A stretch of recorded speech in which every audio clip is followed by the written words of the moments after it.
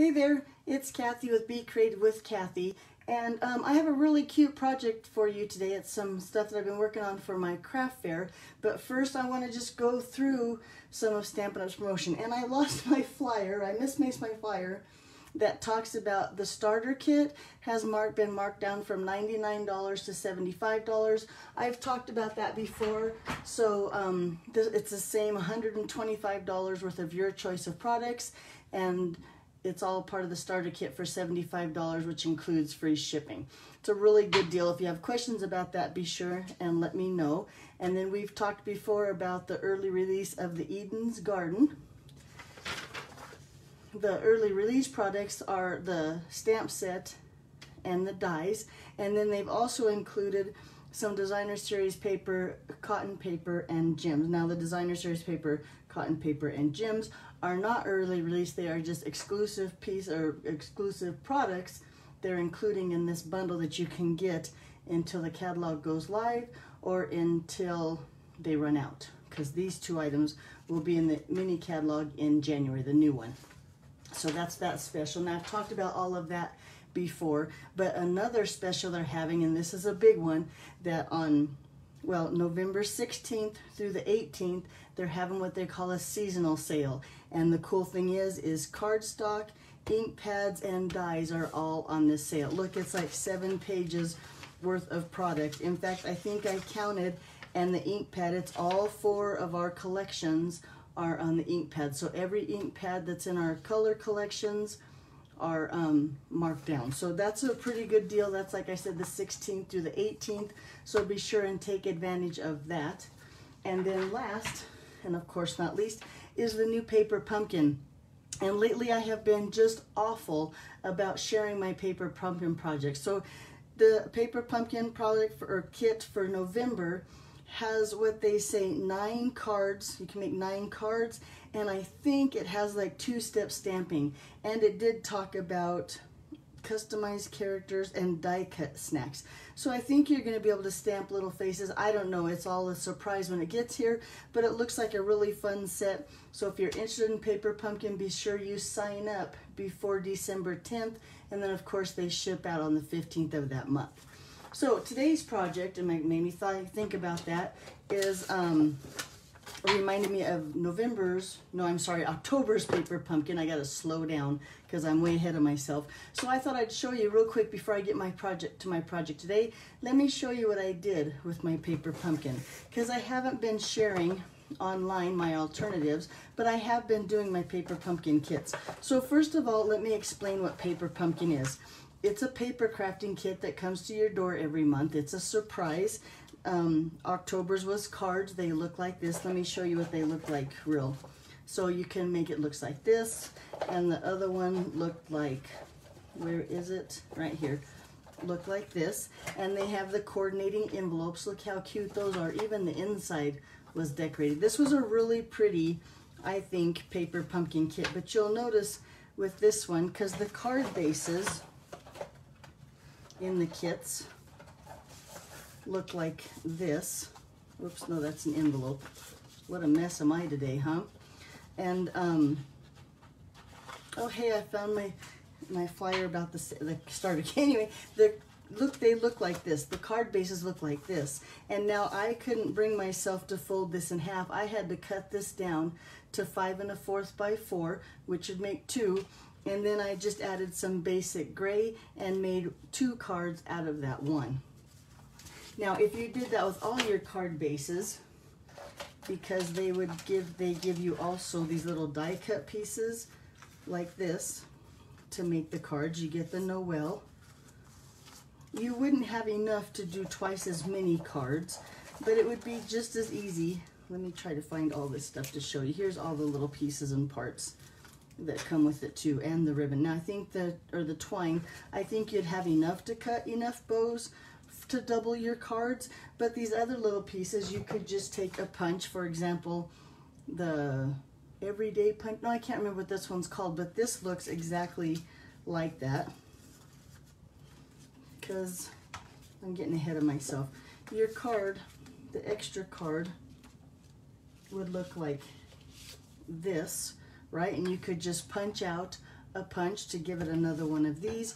You could sacrifice one of your envelopes to use this for the extra circles that you would need here, or you could just use a shaded spruce circle on there. A cherry cobbler banner would be easy to come across.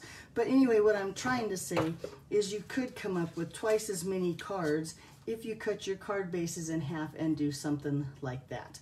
Let me show you some other things that I did. Well, no, first let me show you what you get in a paper pumpkin kit.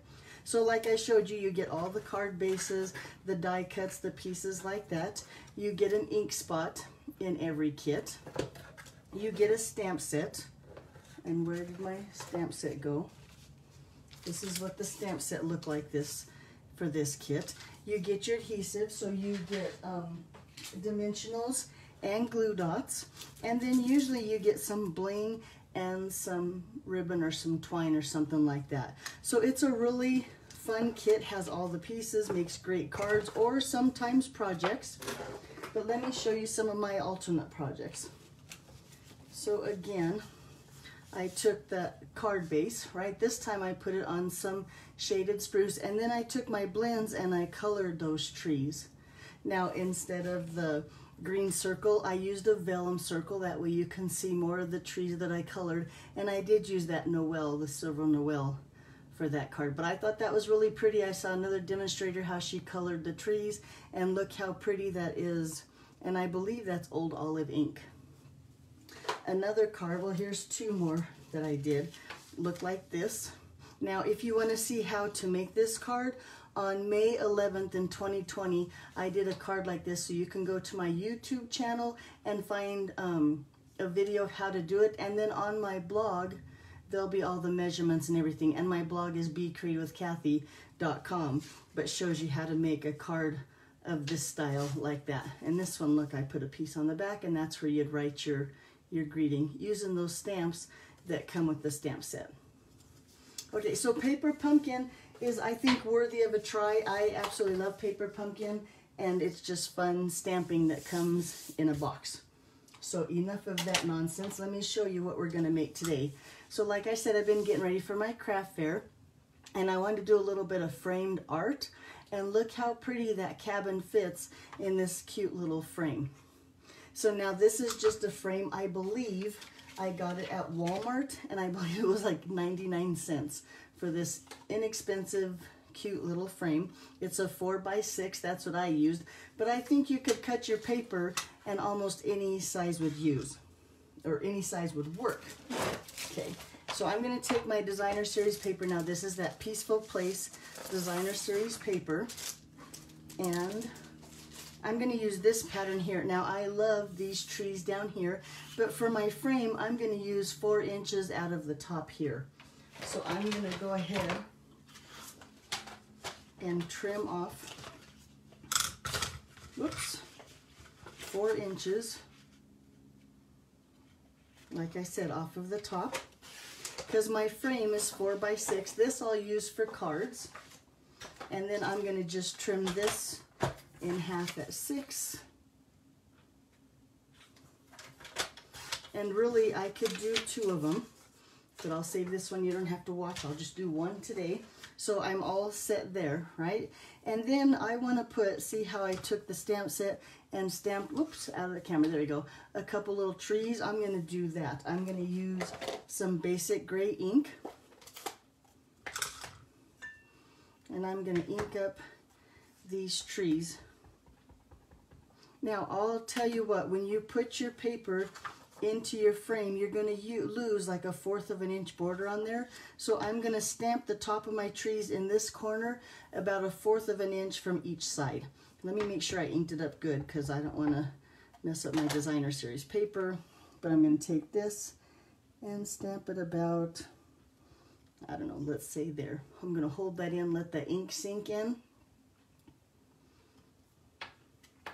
And then look, just that subtle little trees there, I think is really pretty. Let me get a scratch piece of paper here, and I'm gonna lay my paper on there, because then I'm gonna ink up just these 2 trees over here, and I'm gonna stamp 2 more trees here off to the side, a little bit lower, maybe straight across, and stamp a couple more trees on there. So then look how pretty now my trees are. Very subtle, but nice on there with the snow line or the sparkles or whatever that stuff is called. Okay, then I have a piece here. Now this is shimmer white, and I just wanted to give it a little pop, a little wow. And I'm going to stamp this cabin. And now if you notice my cabin, there we go, has a little bit of brown tint to it, but it's still that gray. So I'm going to use the granite gray. Now to me it's a brownie gray, which I don't even know if that's the right way to say it, but I like the way the cabin had just a touch of brown on my gray and white card, or frame piece, this thing. So up here at the top, close to the edge over here, I'm going to stamp, and I believe that this piece is 6 by 3 inches, but we're going to cut it down to fit in the frame. So I know it has to be at least 6 inches, but like I said, you're going to lose some of the width here. And then with that little fence, I'm going to come in here with that, and I'm going to stamp that right there. And now since I got pretty close over here, he might disappear. Well, I think he'll be fine. We'll see what happens when I cut it down to size to fit into my frame. Okay, then I'm going to bring in, and did I even show you? I'll show you the stamp set later, but I'm going to bring in this Perfectly Pad, this Merry Christmas right here. And now this stamp's been around a while. You can see how mine are all stained because I absolutely love this stamp set. But I'm going to bring in that Merry Christmas with a little bit of red ink. And now since this is photopolymer, I'm going to bring in my Pierce mat or my stamp pad like here, and then ink that up good. I'm going to practice once down here on my paper. Yep, looks pretty good. So I'm going to stamp my Merry Christmas. I think I'm going to stamp him right about there. Hopefully he's straight. There we go. Okay, and then now we need to do some die cutting. So before I do the die cutting, here's what I'll remember to show you, the stamp set. So the Peaceful Cabin stamp set looks like this. It has like those beautiful trees, the cabin, the fence, the cute little fox, some bling, some clouds, and then some great words. And then the die set looks like this. Now my die set is a mess. I like to put mine together. It's kind of like a two-step die set.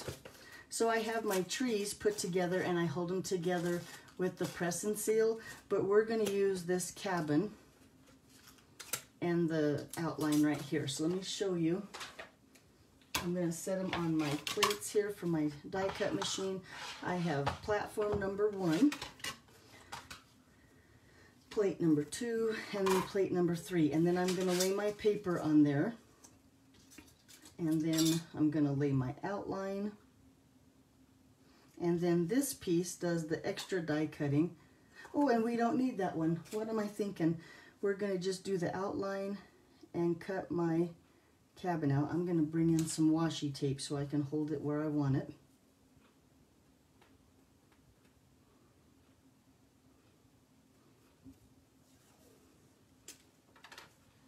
Let's make sure that it's straight on there and just where I want it. I'm going to try to put my washi tape so that it's on the outside of my frame and doesn't get my paper that's on the inside, just in case that washi tape messes up my paper when it comes out. Okay, and then on a scrap of basic gray, and I think they're both going to fit on there, I'm going to cut out these trees here. So we just need 1,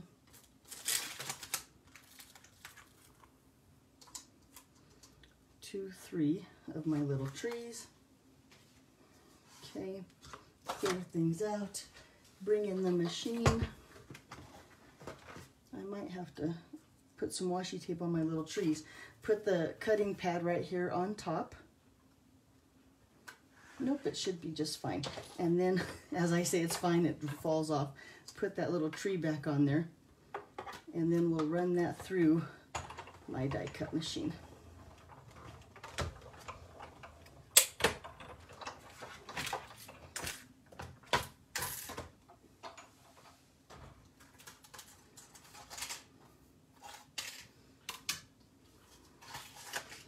Okay, now we have all of our pieces cut. We have our 3 little trees.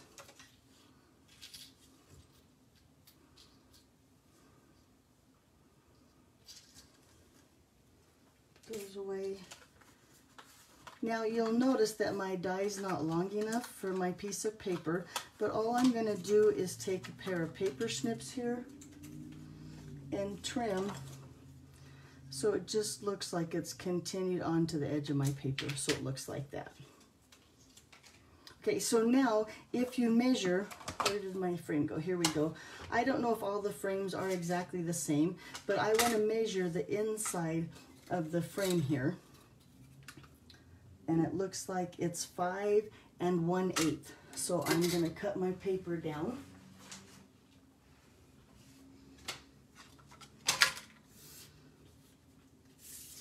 So that it's 5 1/8.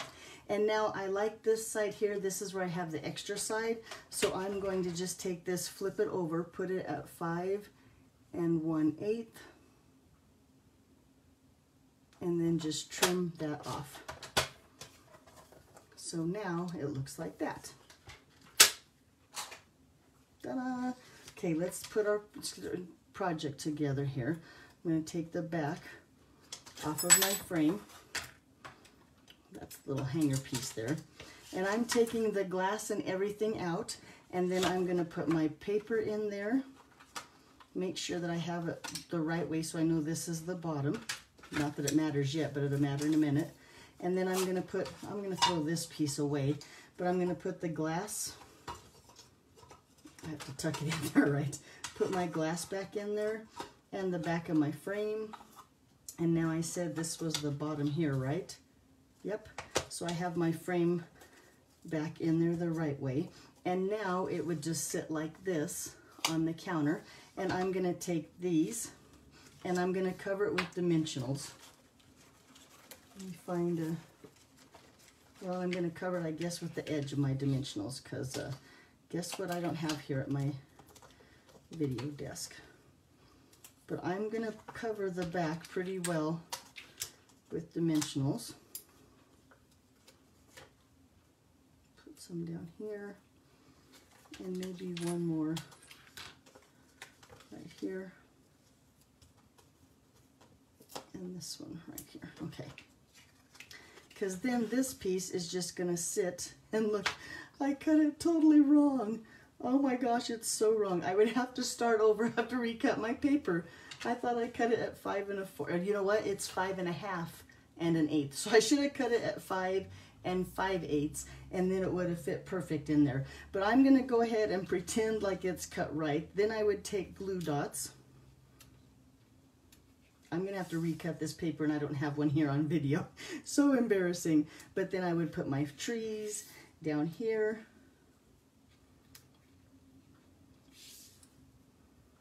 There we go. I'm going to have to recut this one piece here. And then I would add some little rhinestone bling here. Up in the, you can see the little rhinestone in there. And then I would have this cute little frame with that designer series paper. All right, so what a mess. I'm going to go back and cut my paper and restamp it and fix it for my other frame. But I hope you'll try framing some of your beautiful designer series paper with the stamp set.